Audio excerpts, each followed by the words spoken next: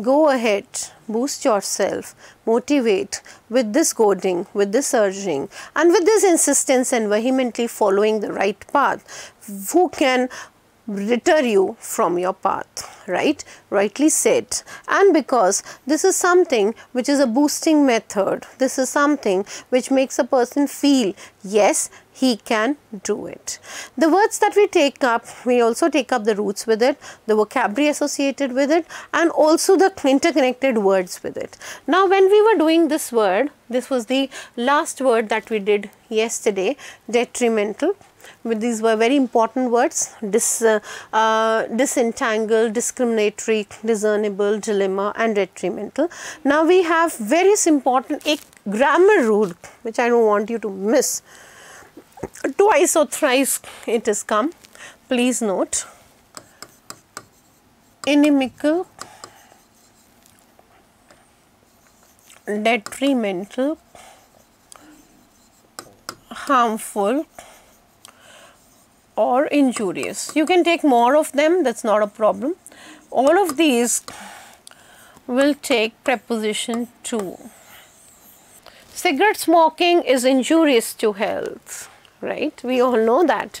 It is inimical to a healthy life. Why? Because this is harmful, this may cause a problem.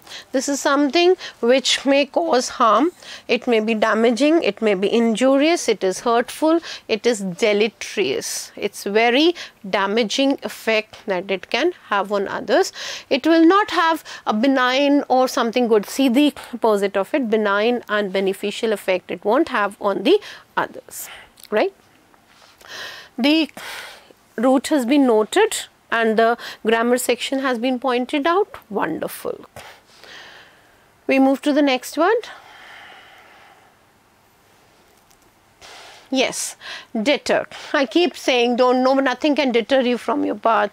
Nothing can move you away from your path. If you are determined, you stick to your ground. If you are very steadfast, you are firm and determined, nothing can move you away from it. This is deterring. It's discourage someone from doing something by instilling doubt or fear of the consequences. Put off. Please note that is the phrasal verb. A very interesting method to learn this. Put off is postpone. Call off is cancelled. The meeting was put off, postponed. The meeting was called off, cancelled. Very simple method and a trick to remember with the P's and the P's I link, with the C's and the C's I link.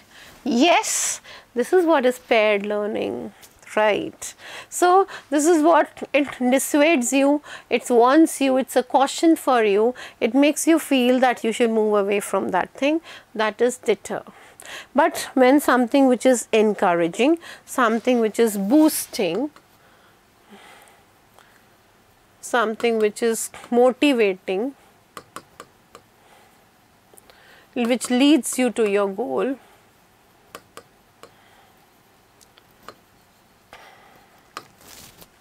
that is the word opposite to the word deter. Next word, despondency. Despondency is in a very low spirits. If I would say, I take up the word again, it's used for simply meaning sad, in low spirits, you know, down in the mouth, long faced, to become blue, melancholic, feeling low, saturnine, lugubrious,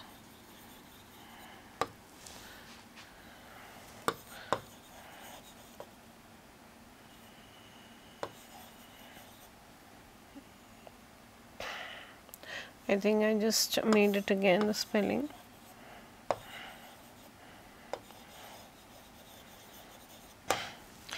depressed, melancholic. There are many more I could add up. Something sad, sulkily, dejection, depression, discouragement. Don't be in a despondency mood. Don't spread sadness everywhere. The people who fill people with happiness, with a smile on their face. No despondency. This is opposite would be cheerful. Yes, the idiom, that is larky, on cloud 9, fiesta, on 7th heaven. Right, this is in a very happy mood, right. Next word is the word deftly. When you do things deftly, that means in a very careful, in a cunning manner, in a very crafty manner. It's a very dexterous style of doing something. See, when we root ambi and dexterous, ambidextrous is the skill of using both the hands. This is ambidextrous. And when I remove ambi from it, I'm left with the word dexterous. That's a skill, caliber, potential to do something, that is dexterously. So, in a way that is neatly, skillfully and quickly done, in a very clever manner. It's aptly. See, the word in English, adapt, is adjust. Okay, and adapt, just a letter change, is skillful. You have the caliber to do things. He can handle things more deftly. She is very talented and she can handle the vocabulary deftly, right? In a very clever manner. The opposite would be very clumsy, very awkward, not doing things in the right perspective. Yes. Next word is the word curb. Curb means you try to put a check on something, you restrain that thing, you stop that thing, you keep a check on it, you act as a barrier for something, or you act as an obstacle, you nip it, you annihilate it,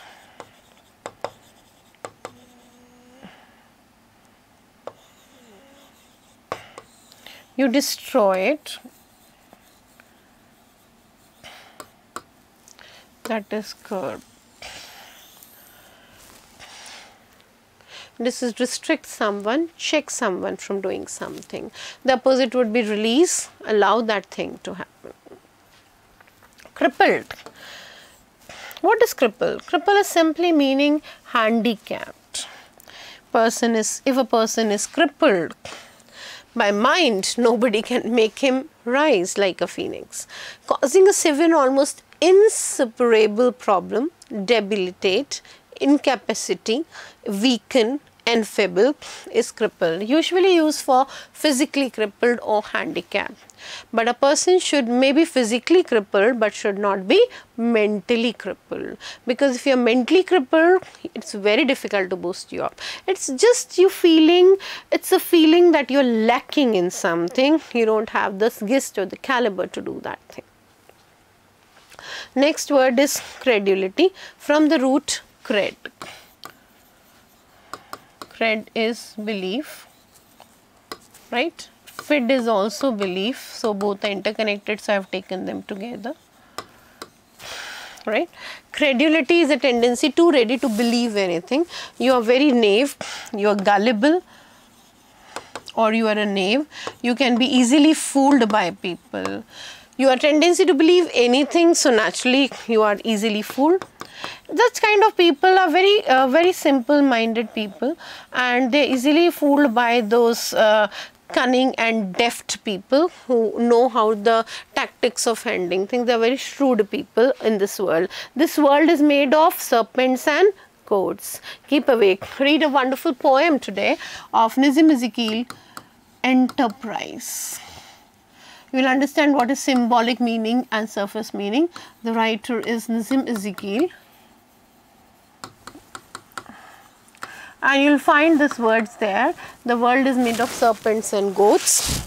There are some people who are goats that are very innocent, and there are some people who are serpents, who are snakes, they are very cunning, right? So, it depends on the person to person, what type of person is there in the world.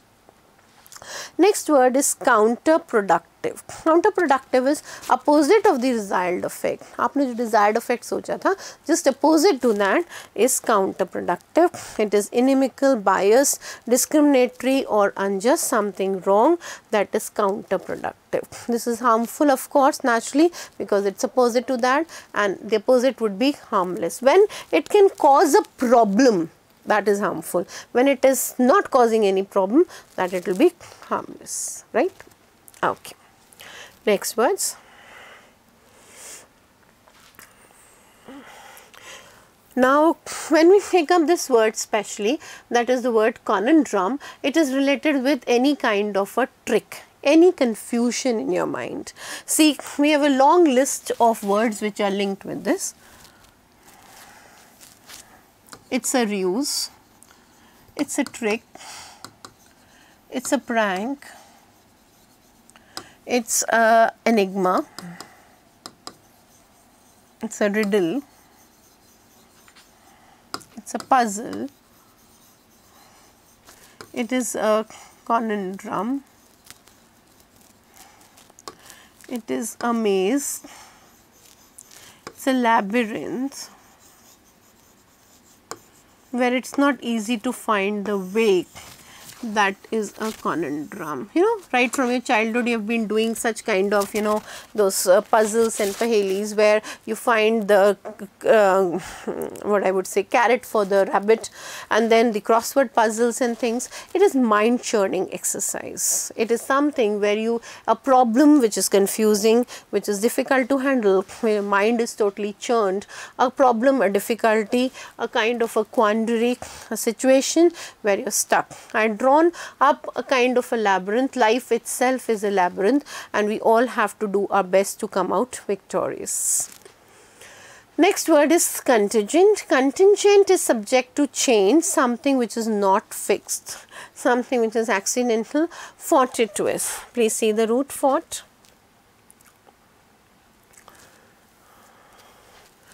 Now, F-O-R-T, fort is by chance. It is not permanent, it is accidental, right? It is by chance. You are not planned it, it is unplanned. It is unpredictable, unforeseen. You can't tell about it because you have not thought about it. You never even thought that this is going to happen. That kind of a situation will be contingent, right? Contention is a heated disagreement, a verbal duel, a dispute, an argument, a variance, a situation which is a kind of a fight. It can be a fight, feud, duel, a kind of contention, disagreement. So, it can be, depends on the level of usage. You can draw your daggers, you can make things happen the worst of it, or you make it positive for it, right. Next word is contagious, from the co-root together, spreading from one to the other. It's an infectious disease, means one person can spread that disease to the other. Like, what more I can say in this corona pandemic time, that this is contagious, it is infectious, it is a disease which will spread from one person to the other, from one organism to the other, one animal to the other. So, it's a direct contact which is required for this. It is something which is communicable, and it is something which is transferable from the root trans, one to other. Right. I just go through the next two words, which I would do in detail in the next class. Consensus is something which is an agreement, harmony or concord, from the co-root and chord root, close to your heart, which you agree to. And confound is something which is confusing, surprising, astonishing, bewildering and stunning. Yes, so you will yourself be bewildered, stunned, dazed, amazed, perplexed, surprised, flabbergasted by the change you will feel in your vocabulary. Yes, so make me, write it to me and tell me, how's your English going on? What is your vocabulary performance? Has it increased? Has it, you have yourself felt a change? Is the change visible to you or not, right? I'll be eagerly waiting for your comments for this, right students? Please do like it and do subscribe it. Thank you.